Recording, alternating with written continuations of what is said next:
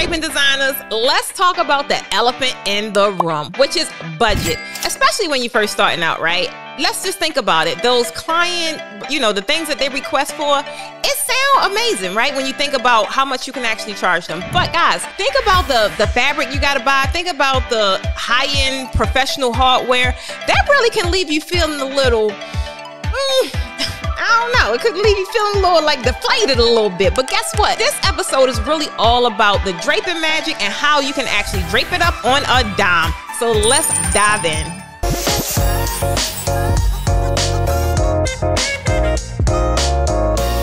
Welcome back to another episode of Raising the Bar, which is the #1 draping podcast on the internet. And as always, guys, I'm your fabulous host, Precious Stevens, aka the Draping Queen. And I'm bringing you the ins and the outs of the event draping world. Now, here at the Posh Academy, guys, we only believe in dropping gems. So in every episode, we discuss the secrets, the challenges, and the untold stories of event draping. So let's dive in. All right, guys, so we're going to talk about how to really stretch our draping dollars a little further. Number one, I want to talk about the fabric frenzy on a budget. Guys, designer fabrics they look good, right? They real luxurious, they premium fabrics, but guess what? They cost a little coin, right? They can tend to break the bank because you're paying for premium. But I want you to kind of, especially in the beginning, guys, I want you to explore some other alternatives, right? Some of the things that I actually did in the beginning, which is how I was able to really lace my inventory with things that stood out, I would go to the discount fabric stores, guys. It was gems in those stores, right? Not to mention, if you go on some of these online fabric stores as well, they have so many different remnant sales, right? Or they'll have drastically discounted sales on the fabric. It's not that nothing's wrong with it. It's just that it may be out of season. They may have overflow. It could be so many different things. But the only thing, guys, these are the bargains that you got to search for them, right? So I also want you to think about hitting up your local thrift shops, guys. Guess what? They have a lot of hidden gems. Think about it.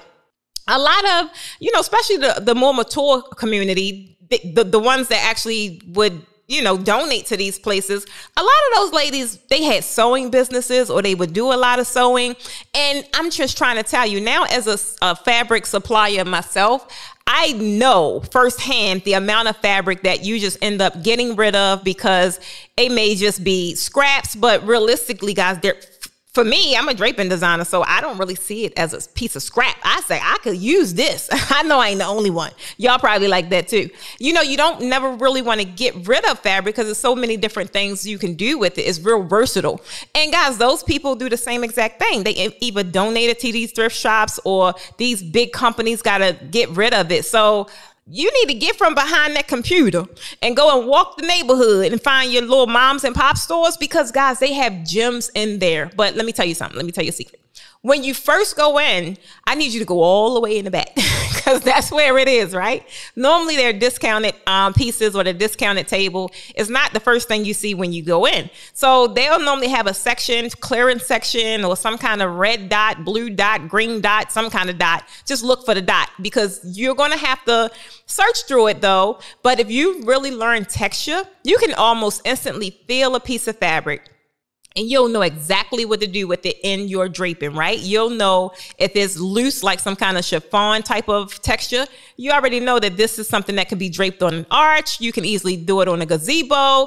You can use it a lot of different ways, right?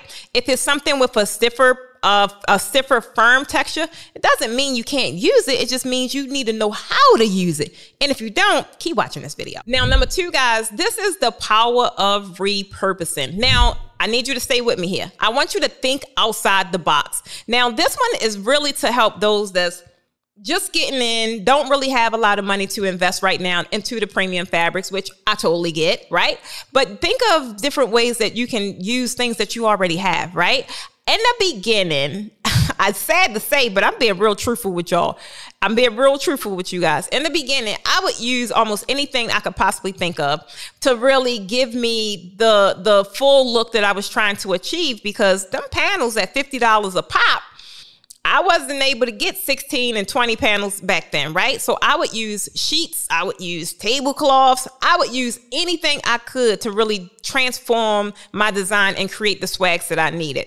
Now, truth be told, I still use tablecloths to this day. Because if you look at it, a tablecloth on average, if you're getting it from, the design, the core companies, is 156 inches in length. Guys, that's a 12-foot drape all day long. If you know how to do a little sewing, you get what I'm saying? So main thing is you still can utilize and repurpose different things to really get what it is that you need to get in the beginning. But guys, look at me. Paying attention? Don't stay there, because this is not really where you want to kind of think and do if you're trying to level up. This is just you getting started. This is you being able to achieve the look that you're trying to achieve when you bargain basement Betty yourself. But the goal is to transition into Betty with the bag. Now, when you Betty with the bag, don't be out there with the sheets on your backdrop. I'm trying to tell you, I don't want to see that. And the premium people, they ain't going to hire you for that, because that's not what they attracted to. But in the beginning, here is your green light. This is your pass to go ahead and do it. Okay. Okay, guys, that brings us to number 3, which is the magic of multi-use. You want to think of investing in some versatile pieces, right? Main thing is neutrals. You can never go wrong in investing in neutral colored fabric, because people use them all the time, right? They could be dressed up. They could be dressed down. You can use lighting to kind of change the color a little bit. So definitely always build your inventory with different tints, right? Different tints, different shades. You can have some ivory. You can have some cream, you can have some white. It's so many different shades and tints in the neutral, in the neutral family. So you can kind of get crazy there and still be safe, because you're going to use them all the time. But another thing that I like doing when I'm getting fabric, and guys, I still do this one to this day. If I'm getting fabric, is I like to multi-use, meaning I will get drape that is 30 feet in length, right? Because for me, I'm always using a valance. For me, valance is my signature design, right? But if I'm using a valance, and let's just say it's a printed fabric, in a different design, I may not want to use that printed fabric as a valance. I may want to use it as 2 panels. So that's why a lot of my fabric, especially my specialty fabric, I will keep it at 30 feet in length, because I can sew a seam on either end, or both ends, and now I can use it in a different design. I could just thread one end, thread the other end on my crossbar, and now I have 2 panels. So I do that a lot, guys. And not to mention, this is one way I'm able to save money, and I'm also able to save on storage, because if I didn't do it that way, then I would quite naturally have to have 4 different pieces, or maybe really 5 different pieces of fabric. So you definitely want to think of getting the most out of the fabric you're using, and you'll easily be able to do that with your neutrals, because there's so many different things you can do with that. So I'm hoping that one definitely helped you kind of, use what you have in multiple different ways. The biggest thing is, if you're shopping for these fabrics, this different fabric that I kind of told you in step 1, which is if you're going out to the neighborhood, keep it at 30 feet, right? I don't want you to right away kind of have them chop it up per panel. If you do the multi-use, it'll go a long way, trust me. Which takes us to the next one, guys, and that's bartering. Bartering is still a very unique way. It's a very easy way to, one, tap into someone else's, plethora of services that they offer, as well as not having to go and fork the cost for everything on your own. I want you to go find you at least 2 vendors, right? Go find you 2 solid vendors. You guys are at the same level. You're kind of, striving to grow and all that. You guys got to be in alignment, right? You can't be, you're trying to grow and they're stuck at where they are. That's not going to make a good relationship. But if you guys are like on this journey together, you guys can really trade so many different services that you have. Maybe you do draping, and maybe they do florals, or whatever that case may be, right? And if you kind of make this little joint merger, you guys' journey will be cut in half, right? So if you're draping and they're doing florals, and let's just say you do a style shoot, you both can use the same photos and build a portfolio. And you could do different things. Maybe you change up the design a little bit. I know in the beginning, I was everything. I was the draping stylist. I was the floral person. I did the treat table. So can you imagine, even if I was doing a mock setup myself, can you imagine how long it would take me to do all of those different pieces? And then by then, you got to show up in the photo like, hey, like you super happy. I wasn't. I was tired. So that time would have been cut in half if I just partnered with somebody, had that style shoot, or even if I'm doing an event.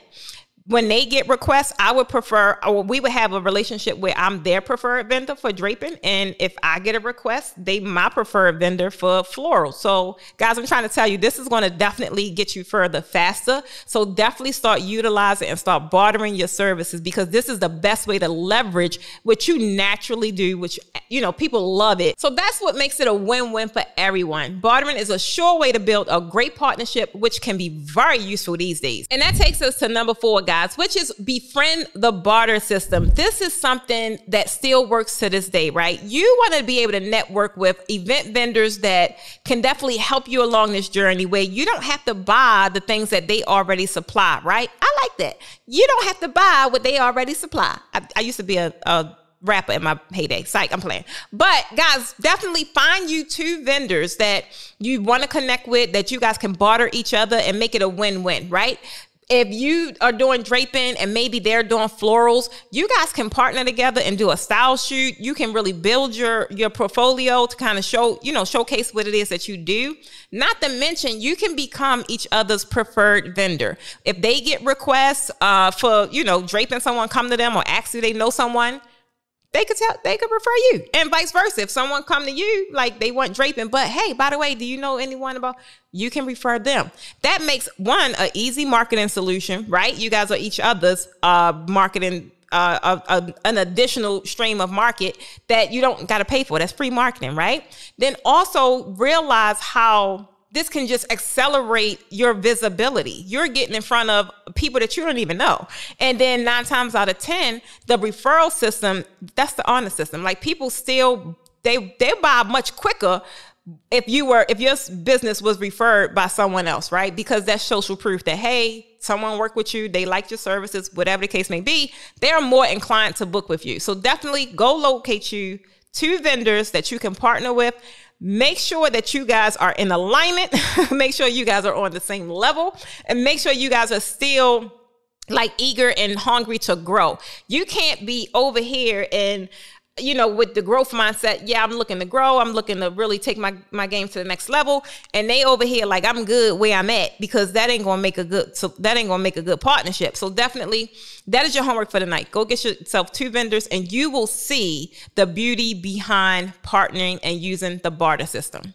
So there you have it. See, draping can be done on a budget, and it's totally doable, guys. With a little bit of creativity and some resourcefulness, you guys can really create stunning events without breaking the bank. I want you to remember, though, the most basic fabrics can really be transformed into any kind of masterpiece, right? It's not really all about the fabric. It's really about who's actually handling the fabric, who's actually manipulating the fabric. This is where, no matter what the design looks like, this is where your personality, your signature look is going to come out.